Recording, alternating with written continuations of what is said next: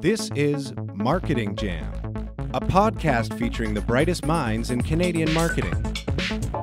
So tell us your name, company you're with, and your role. Okay, Theresa McLaughlin, and I'm with TD.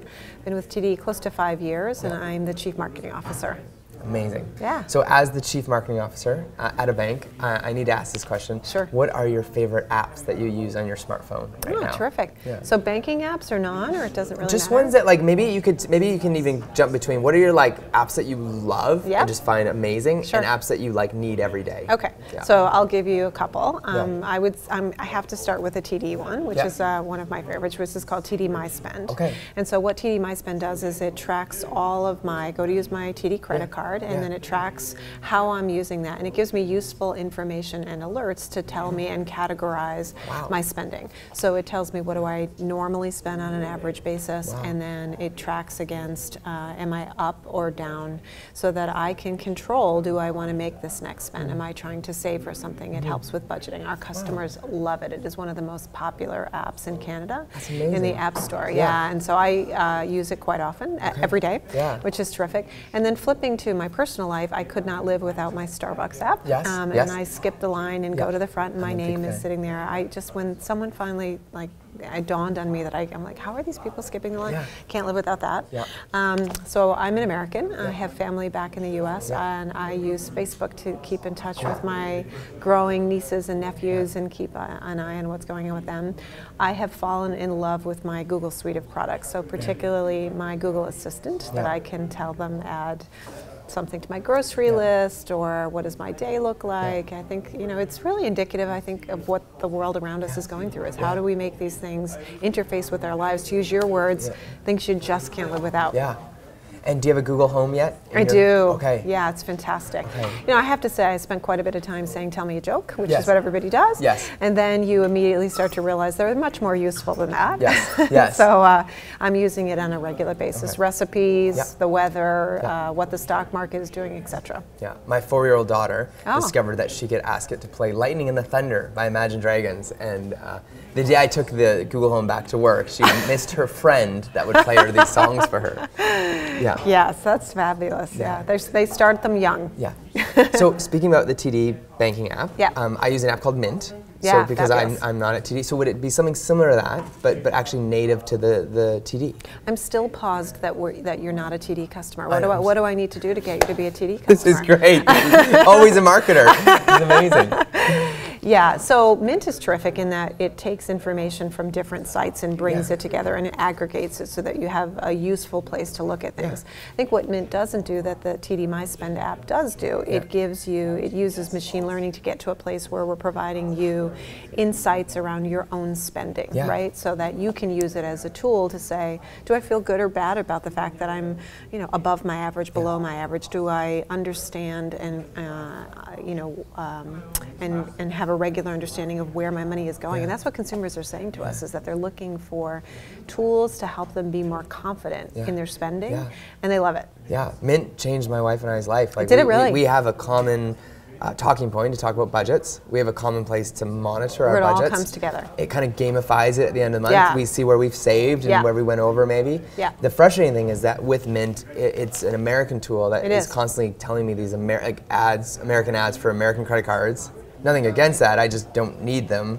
And it doesn't recognize some of my Canadian financial institutions. So, as I said, you need to become a TD customer, and I can do all those things, and we won't bother you with all the advertising, and it'll provide you with useful information. No, it's incredible. I'm a big fan of that tool. Yeah, excellent. So we're here in March already in 2018. I know, crazy. I know, it's gone really fast. It's almost Easter.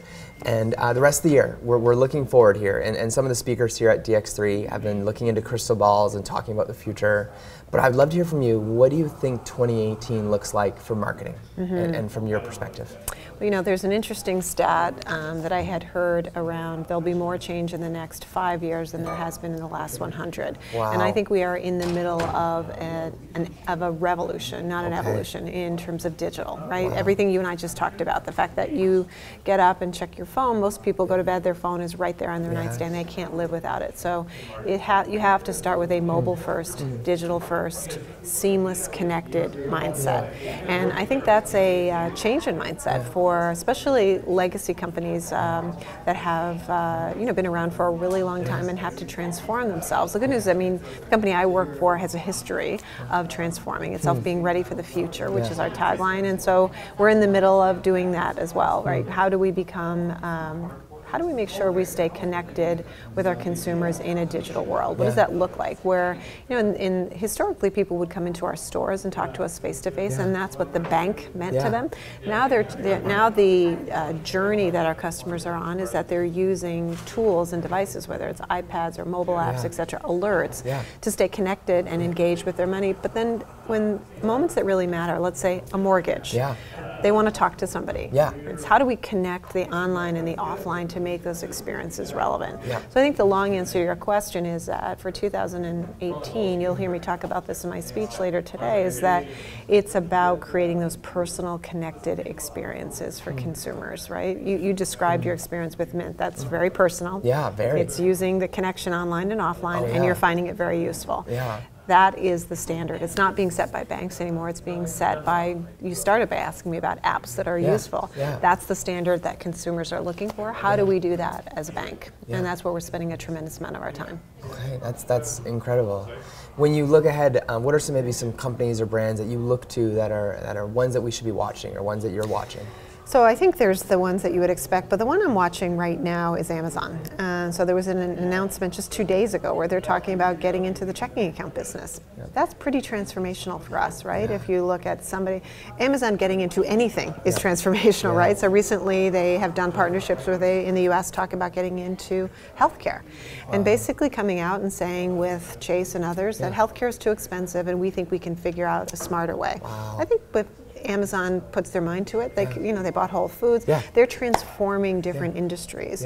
And so I think they're a smart competitor to watch. And when you think about those personalized experiences, don't you find Amazon to be personalized to you when you get on there and you order something and then the next time you look at your order and you say, wow, how did they know that I would like that? Well, my wife just found out that I was looking at a bunch of Zelda characters and figurines, and she was wondering what I was doing, and I was like, you can't hide anything. Can't, no, you can't hide.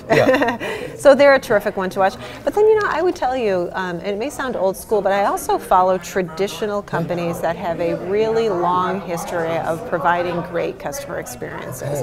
And Ritz-Carlton's a great example of that. I went out and spent time with them and looked at their experience model, and it's a people-based business, and it's stood the test of time. Sometimes it's not, even though we are living in a digital world, sometimes personal really matters. Human really, really matters. And I think what's great about that, their turnover rate is less than 10% in a retail industry where turnover is 40 and 50%. So I think you have to stay open to all kinds of companies. And when you're at the helm, the marketing officer for TD, a large organization, it's like a large ship. It is. But when you're able to move and what you're seeing right now, what are the most things that you're most excited about this year? What are the things that you're like, we're going to try this year? We're going to try to do this little test. What's something maybe that we might be able to see as consumers this year coming down the pipe? I would say going back to that personalized, connected experiences, you're going to see more and more things like TD My Spend that I talked to you about. TD For Me, where basically, an app that takes the whole bank and customizes it for you. So when you go through Union Station and you're looking for your train, this app gives you the ability to tell you and give you alerts right within the context of all your other banking, so that you don't have to sort of search around on your phone. It creates, using geo-targeting, the ability for us to provide relevant material to you that's useful. So I think that's where brands need to go, is engaging with consumers on content, not selling them things. And so you're going to see TD do more and more where we create those digital experiences that provide usefulness. You started this whole conversation by asking me, what can't I live without? We want to continue to do that. that, create tools that consumers just can't live without to help them not just with their banking, but their whole life. And hopefully that will cause them to switch over, so your TD customers become your advocates. That's true. And your marketers. Yeah, or grow their relationships with us, etc. Yes. Okay. And then to gather new customers and to get new people interested in TD, what are some of the kind of tactics or strategies that you're looking at, like whether it's CSR or? Yeah, so CSR is a good one. I was just going to actually mention that one. I think when you look at, for example, millennials, we know they care a lot about brands with purpose, and TD is a purpose-driven brand. We give away a lot of money in the community, and what we're spending a lot of time now talking about is how do we make that really matter? How do we make sure that wherever we give, we're not just giving money, but we're helping somebody prosper, and we're putting our emphasis on things that our customers really care about. So we're spending a tremendous amount of time across all the communities. We have over 85,000 colleagues. People probably don't know that, across North America alone, in over 2,500 branches and stores. And so we need to be a part of the communities where we live and work. And so CSR is hugely important in terms of telling that story and having people feel like we are a part of their vibrant community and helping them be ready for the future. That's cool. Yeah. We did an experiment this last Christmas time at our office on a much smaller scale, where instead of giving a check to one charity, we used a tool called chimp.net, and we dispersed the donation we would have given to all of our employees, and then they chose which charity to give to. I love that. We got the tax receipt, which is what everyone wants. We made a donation. I love it. But our employees chose where it went. Love it. Yeah, the tool it didn't have the technology to tell me kind of the breakdown of, are my staff more interested in animals, people, religion, or the water or whatever. I would love that little infographic at the end. But the distribution model is amazing. Your team must have loved it. I don't know. Did you like it, Sheed? Yeah, he liked it. Yeah. So cool. Yeah, so it was just an interesting model of saying distributing control. Yeah. But is that scary in some ways? Like you don't control where it goes, because who knows? When you crowdsource information or you crowdsource where things go, is risk involved. I think you're dead on about that, and I think banks are protecting people's money. Trust matters a lot, and so we have an obligation to make sure that we are really watching and being careful about using people's information, their data, protecting them. As more and more of our customers go online, protecting them from an identity perspective, etc. And so we take that incredibly seriously. But at the same time, your point about taking some risks, right? And getting out, using social, for example, using people like me, giving people the ability to rate products and reviews. Social media alone, you can't control the narrative. No. Brands are no longer about what we tell customers. It's about what they say about us. And so TD has really come a long way in terms of, they certainly understand that, and that's something that we, as we think about our social strategy, engaging with our customers the way they want to engage versus us telling them. That's really cool. Yeah, makes sense. So people listening to the show, watching the show, they're wondering, how did you get to this position, and how can I be in that seat? Not your specific seat one day, they're not going to take your job from you, but how can they rise in the ranks to becoming a CMO of a large multinational bank? I would say a couple of things. First of all, is the world is changing in terms of the linear approach that I took to get to where I'm at, right? You rise up in your job and then you take the next level of responsibility. I've had a number of different roles in companies, from running P&Ls to working in distribution to working in marketing. All of those made me a better marketer because I rounded my experiences out.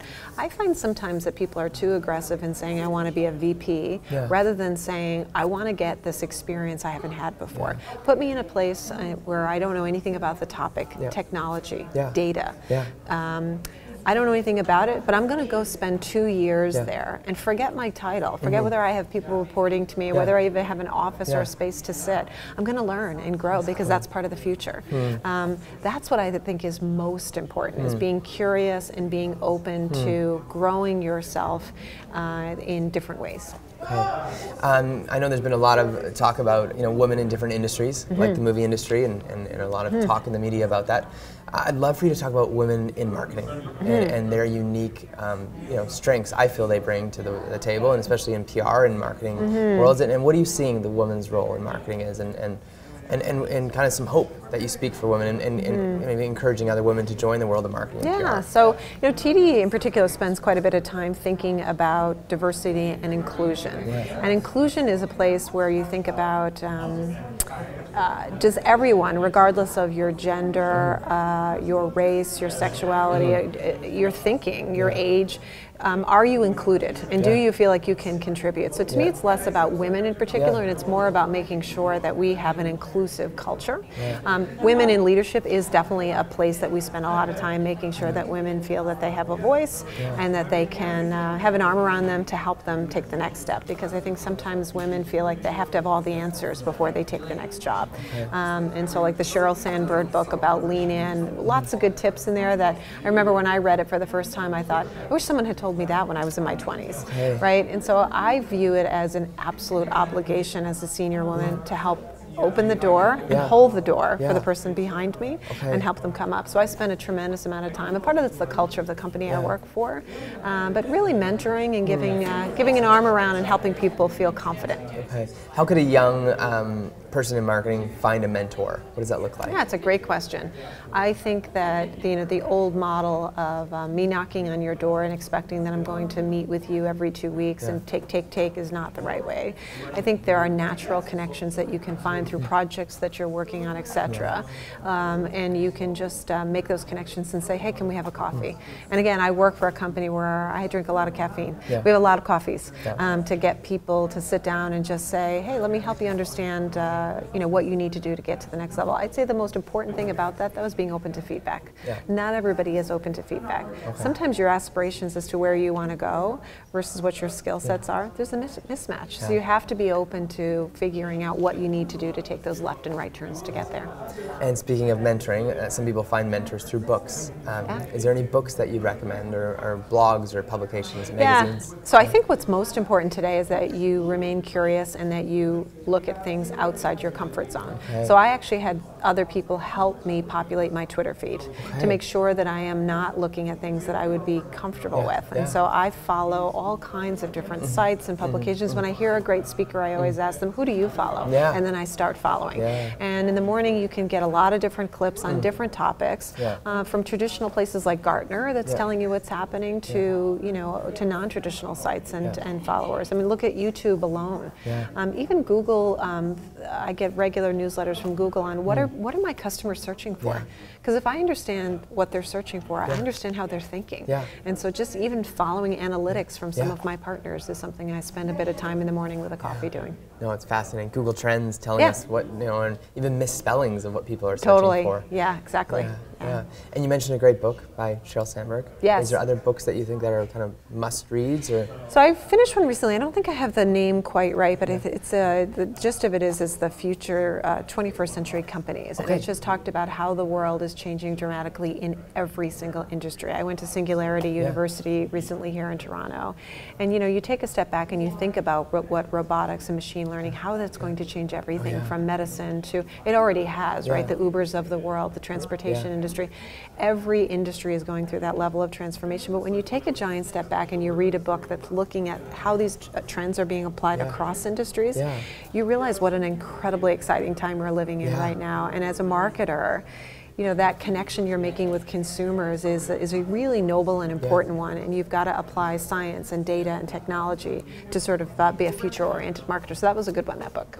And do you follow any podcasts at the moment? I follow, again, a variety of them. TEDx is actually one of my favorites. So I get on a treadmill in the morning, and it makes, to be honest, it makes the hour go by. But you can really open your mind to just a variety of different topics. And what I love about that, or NPR has a great program. It's just, I really like listening to real people talk about real experiences. I think it's very easy, particularly in marketing, to read data and not really know human stories in their own terms. So those are the ones that I find most interesting. And what are your thoughts on the fintech stuff that's coming up? Because it sounds like you guys yourselves are a fintech. Like you are you're building new tech, you're trying new things? Yeah, I wouldn't call us a fintech, but we are partnering with fintechs. There was a time where I think people were trying to think through the role that fintech played with large organizations like mine. We're now we just acquired a company called Layer 6, which is a machine learning and AI company, and we're working with them to do some really progressive things. So I think for us, it's about how do we partner with fintechs to take it to the next level. That's awesome. And it's kind of the best of both worlds. It is, for sure. For sure. That's amazing. Yeah. Is there anything else you want to leave with our listeners? No, I'm excited to be here. Really terrific to opportunity to spend some time in my topic today. I'm going to be talking about marketing talent, which is everything. That's really all a company is, and how you develop that talent and take it to the next level. And so I'm very fortunate to work for an organization that puts talent first. That's amazing. Any little snippets that you leave with people about developing talent? Any kind of The only thing I would say to you is that even just in thinking about going to companies, the best piece of advice I was given was don't join a job, join a company. Really think through what that company is, look at the track record. And so I know the people at the company I work with have had multiple careers because they move them around, and they say great leaders can learn, and so they match them with subject matter experts. So if you can get into an organization that's willing to bet on you and put you in different places and get you completely out of your comfort zone early in your career, that's hugely important. But I see people falling in love with a title or a particular job. And I would just say think through what's a brand you want to be associated with. That's really good advice. Yeah. Thanks for being on the Marketing Jam show. Thank you very much. Yeah, Appreciate terrific. Your time, and we hope that the rest of the day goes great for you. Terrific. Thank you again.